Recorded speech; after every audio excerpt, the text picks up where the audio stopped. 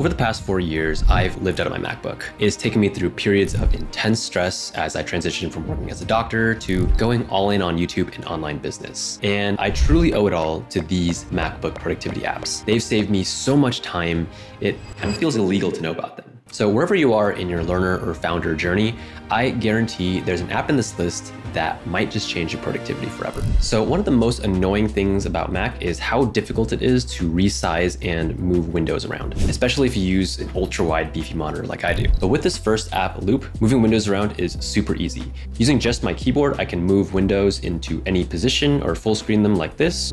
The best part, Loop is open source and completely free to use, just like this next fire app on the list, Ice. Oof, that's not it. Hold on, let me try that again. Just like this next stone cold killer app that's so good, it's gonna send shivers down your spine, Ice. I've always hated how difficult it is to customize the MacBook menu bar, but with Ice, I have full control over what's visible, what's hidden, or what's always hidden in my menu bar. I always have these 3 settings on because I prefer a minimal focused experience when I'm working. That's why I also don't show my MacBook icons at the bottom of my screen. And if I do need to see something, I can just hover my cursor over the menu bar and it'll appear. And if I leave, they're gone. With Ice, you can also change the menu bar shape, like if you want to split it so there's a lot of space in the middle. I don't like this as much. I kind of just want to keep it none.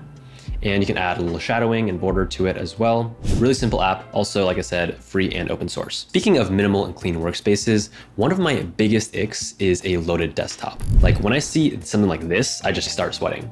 The next app here completely solves that problem and more. It's called DropOver. What I can do is click on any file, and if I shake my mouse a little bit, it'll create this little shelf, and then I can add multiple files if I want to into this little shelf.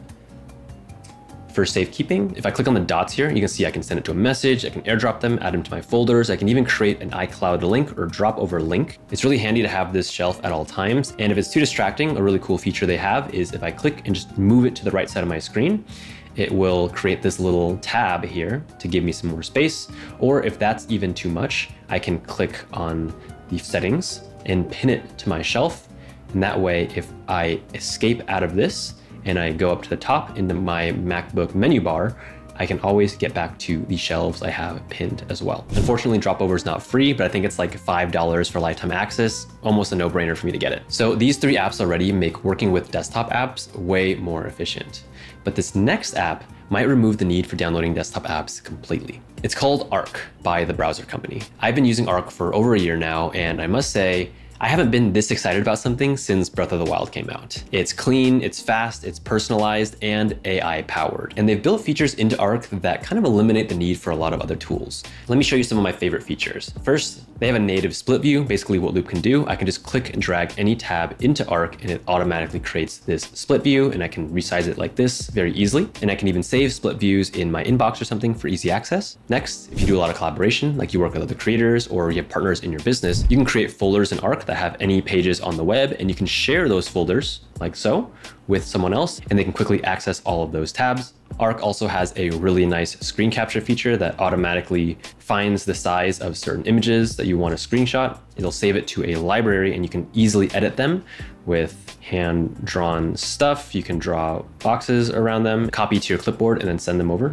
And it auto-saves all of your screenshots in a media folder, which you can access anytime and see all the stuff you have from the past. And probably one of the most underrated features is to use Command F. Unlike other command finds that just keyword matches what you search for, you can actually just have a conversation with Arc to summarize and pull highlights from pages. Summarize this article for me in bullet points. Saves a lot of time from reading long articles and stuff, and you can just continue asking follow-up questions like so to really narrow in your searches. So I won't go too much more in depth here, but I did create a full tutorial that comes with a free template for Arc, which you can check out up here. So next on the list is a combo of tools. Notion and Notion Calendar. So as you might know, Notion is my tool of choice for building my business and project management and note-taking and stuff. It pretty much runs my entire life. But when you combine your learning system, your project management with your calendar and your team, it's basically a no-brainer to use if you are trying to start your own online business, you have a small team, or if you're a student or something. If you don't have a note-taking app yet, Notion is a great beginner-friendly option. The community is amazing, and I've also made plenty of workflow videos for how to use it to get you up to speed quickly. But if you're looking for something a bit more robust with a slightly steeper learning curve, then these next two apps might be worth checking out as well. So this first app is called Tana. Tana is a bit newer to my roster. It came highly recommended from a lot of my friends and from comments and stuff. So I decided to give it a shot, and I was quickly hooked. Tana is a networked outliner tool for note-taking. What that means is you can organize ideas into bullet points and connect them together, very similar to how our brain actually thinks and stores information. One of Tana's biggest advantages is the deep integration with AI. I think specifically ChatGPT. So in addition to a very deep relational note-taking system, AI understands the way I've taken notes, understands what I know, and it can also help me bounce ideas back and forth to create a much more seamless process for learning and creating. I think AI is such an advantage nowadays. And with Tana, I don't have to teach AI anything about myself. I don't have to give it any context because it already knows everything I put into the note-taking system. I know a lot of people in the productivity space are saying that Tana is like Obsidian and Notion had a baby. It can do kind of the best of both worlds there. So if you're more of a power feature and you like deep workflows, you might want to check out Tana. But if you're a student, you might find this next app makes much more sense for day-to-day work. It's called Remnote. Like Tana, it's an outliner, but has the unique benefit of also being one of the best flashcard apps with integrated spaced repetition. Using AI and advanced algorithms, Remnote can automatically turn your notes into flashcards and create personalized study schedules for you, so you don't have to stress about it. This is the app I used a lot in medical school to prepare for, step 1, step 2, and boards and stuff. It saved me a lot of stress. What I would do is, as I was learning, I would write down questions and I would make flashcards. And whenever I had free time, like if I was commuting or I was waiting in line somewhere, I would just burn through some flashcards. But to be clear, I don't think that over-relying on flashcards is the best way to learn, and it should be balanced with other learning strategies as well. If you're an OG and you've been following Mike and Matty for years, you'll know that we did work with Remnote in the early days and help them get off the ground. And since then, it's developed into quite a beast with a great iOS, iPadOS, and Android app. And so if you do want to try it out, I have a special link below that you can try Remnote Pro for free for 30 days. And if you like it, you can continue. If you don't, no worries. They also have a really good free plan. So next up on the list is Alfred. How do I describe Alfred? Alfred is like the kick-ass butler / assistant that we all need, but we don't deserve. Think of it like the native Spotlight tool, but on steroids, the juiced up new boyfriend. In fact, I actually replaced my Spotlight command space with Alfred, because it can do everything that Spotlight does, just way better. I can open up any app by typing in the name of that app. I can perform actions like emptying the trash. I can open up specific files instead of digging through Finder by using Command Space and then space again to open a file. I can search anything on the internet and it'll create an automatic search queue in Google. I can even search on YouTube by typing YouTube and then searching for a video. And this also works for like Amazon or any other websites that you frequently visit. And I can even program some specific web pages to automatically open if I go to them a lot. I know that Alfred can get pretty complicated if you're trying to go like full productivity guru mode. I haven't personally bought any of the power packs yet. I've just been using the free version and it's been great. And so maybe I'll experiment with it more down the line. But I do know my friend Jeff Su has made some really great beginner walkthroughs for how to get started with Alfred, which I recommend you check out. If you're a creator or founder, you have to begin incorporating video content into everything that you do. Now that's a huge lift for busy people to even think about learning how to edit high quality videos. But this next app actually makes the process quite simple. It's called Descript. I've been using Descript to edit videos for over a year now, and it's completely replaced Final Cut Pro for me. Descript is different from any other editing software because it's a script editor first, instead of a timeline editor.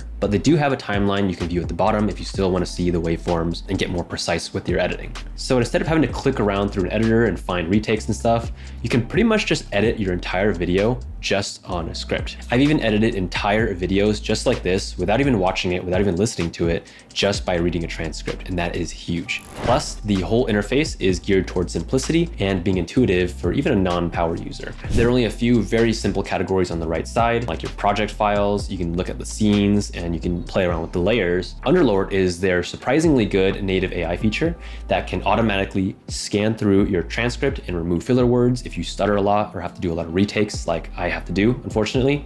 It can also remove retakes. It can shorten word gaps, edit for clarity, and a whole bunch of other things as well. You can also automatically add captions throughout your videos, so making short form content is a lot easier. And there's a lot of great stock footage and media from story blocks, I think, and music that you can also use license free in your content. Now, I think that Descript is much more geared towards creators who make like educational content or podcasts or talking videos. Probably not the best for people who do challenge videos or many like Mr. Beast style videos, but 100% worth trying out if you're thinking about getting into the content game. And speaking of content, if you're like me, oftentimes I have to download really big files or render stuff out or upload stuff, and it takes a long time.